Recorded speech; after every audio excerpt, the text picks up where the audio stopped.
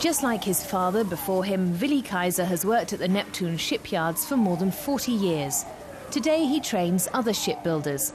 Sometimes he wonders how he, unlike so many others, was lucky enough to always have a job.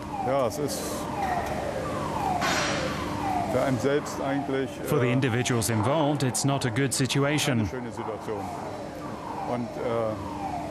We had to take this step. It was very painful for a number of people, that's for sure.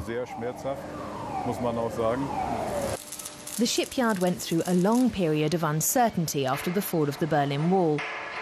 Until the late 90s, when Werft, a shipbuilding company from Western Germany, took over Neptun and launched a new venture, building river cruise ships. We are glad that we had a product of our own, and that we had a future.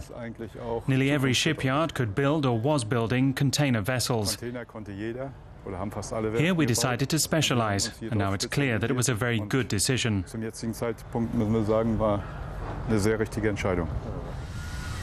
A decision that helped secure jobs, although the once 7,000-strong workforce has now shrunk to just 400.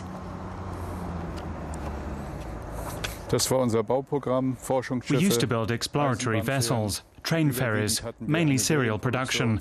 We built cargo ships for the former Soviet Union. But that's ancient history. A lot has changed since 1989, but the shipyard is still there. The Hanseatic city of Rostock is located on the river Warnow, a windy spot on the Baltic sea coast.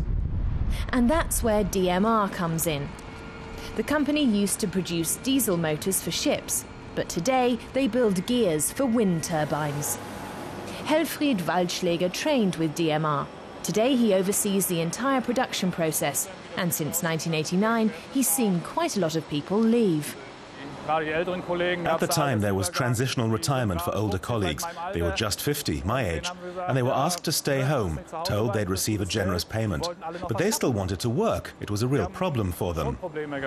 Wind turbines gave the company a fresh start. A lot has changed in the past 2 decades.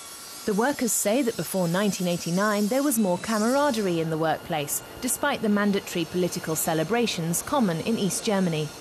That was great. The 1st of May was Labor Day, and we'd carry banners.